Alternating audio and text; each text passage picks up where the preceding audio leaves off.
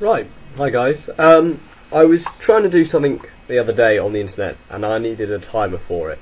So I went looking and I found one for £12, well $12, which is what, £6.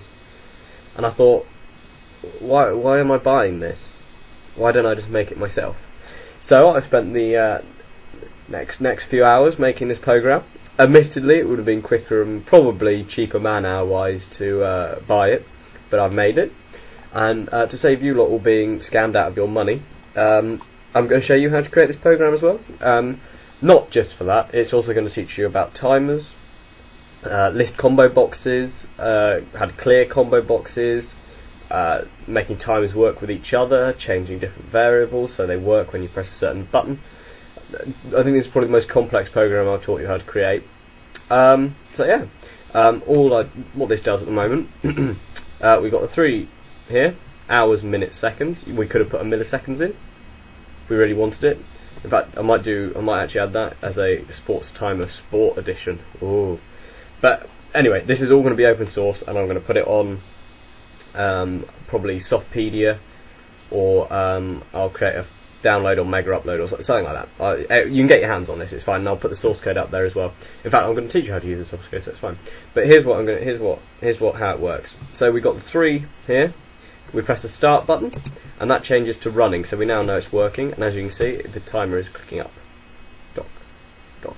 Now what happens is when this will reach 60, it'll then change that up to 1 minute, and it'll go all the way through, and then when that reaches 60, it'll also revert back to 0. So it's a proper stopwatch, it doesn't go on forever. However, the hour, I haven't put a stop on the hour, so it could go, you could run forever. I haven't put a stop on it, although eventually you get the numbers coming out here. They wouldn't resize the box. But this is quite cool. This is something I'm quite proud about. We can now split. So if you've ever done track or anything, you'll know that it's quite important to know what kind of track times you're doing.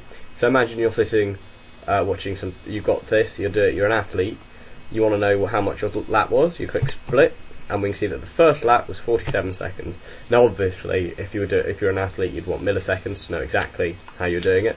So I'll add that when I, show you how to do it. But here we go. Look, 1. There you go. 60. 1. There you go. Back to the beginning. We can clear the split like that, and this is something that's quite cool. First of all, let's go pause. So we now click continue, and it's running. Pause. Continue. Also restart button. Stops everything. This is something I'm quite proud about. Is the alarm button. This took me forever to work out how to do it.